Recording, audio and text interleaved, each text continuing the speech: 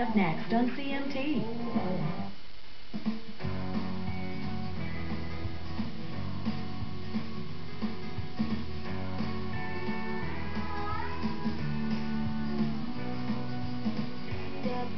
The human started.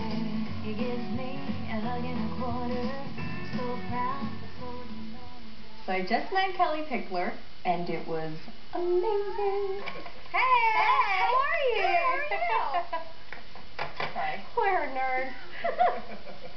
She's so sweet and kind and humble and just totally real. I mean, the person you see on TV is the person you get in real life.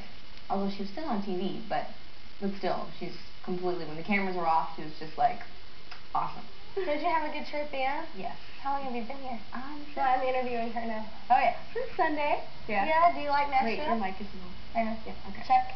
Do you like Nashville? I love it here. Do you like it here? I love it. I'm originally from North Carolina, and I moved here after American Idol. I moved to Nashville, so I've been here almost 2 years, yeah? Really? Yeah, I moved here in 06, so yeah, about 2 years. It will be in October, so time flies.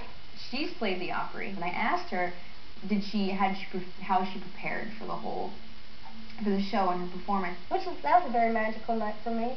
Yeah, I literally, honestly went out and, you know, the Opry's moved now, and they have like the old circle cut out of the. I was there today. Yeah, were you? Oh, did you enjoy it? It was so weird because they had went out on the stage first, and when I went out there, I was like, guys, I just need a minute. I sat down on the circle and sung my first song. I sat down and I sung My Angel on that circle.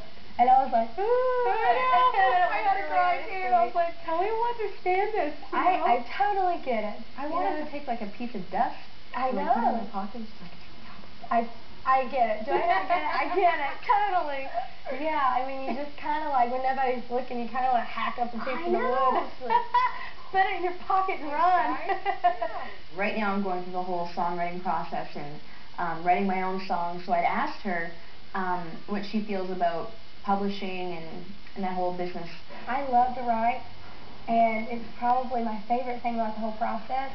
If there's a song that another writer writes that blows mine out of the water, go with the best. Yeah, okay. Go with the best. Okay. Absolutely. You don't do it just to get the co-write. You don't do it just to say, I wrote my whole record. Right. Because that's the wrong reasons, you know? If another song is more impactful and it touches you more than a song that you've written, you gotta go with it. Never settle. Go for the best. Because you deserve the best. Basically, at the end of the day, she told me to go with the song that's best.